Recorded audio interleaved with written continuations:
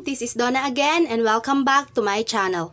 For today's video, magluluto po tayo ng sikat na sikat ngayon na buffalo wings. So, para sa mga ingredients na kakailanganin natin, of course, yung ating chicken wings. Hinati ko lang po siya into 2 pieces. Ayan.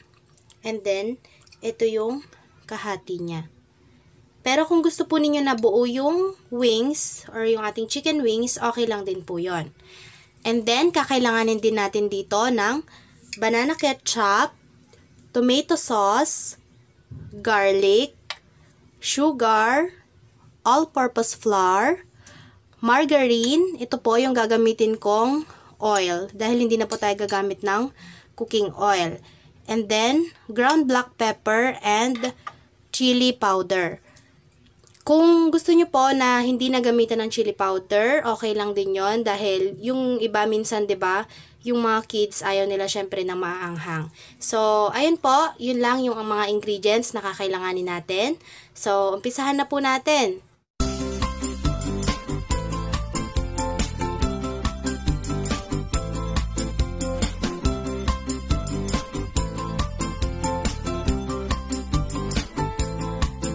Ayan, so first off, isi-season muna natin yung ating chicken wings. Lalagyan muna natin siya ng garlic, ay yung ating ground black pepper. And then yung ating garlic.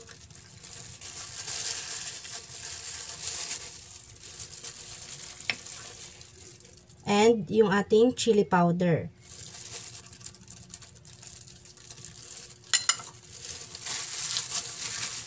And then, imimix lang natin siya all together.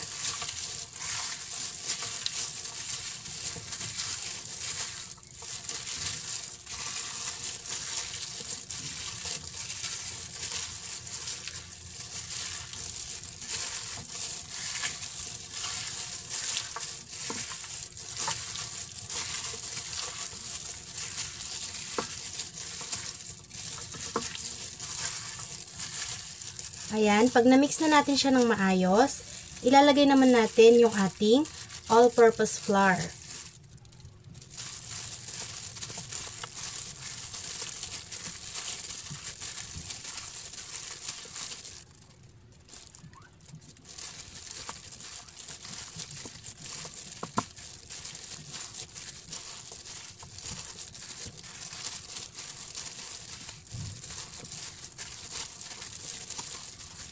Ayan. So, after po nating ma-coat yung ating chicken ng all-purpose flour, ifa-fry na natin siya.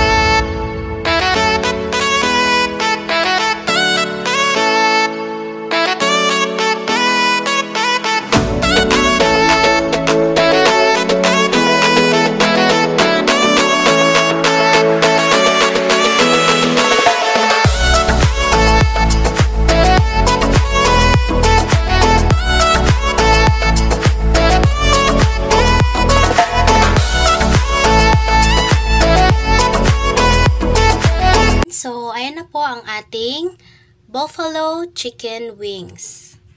Ayan. So, tikman naman po natin siya.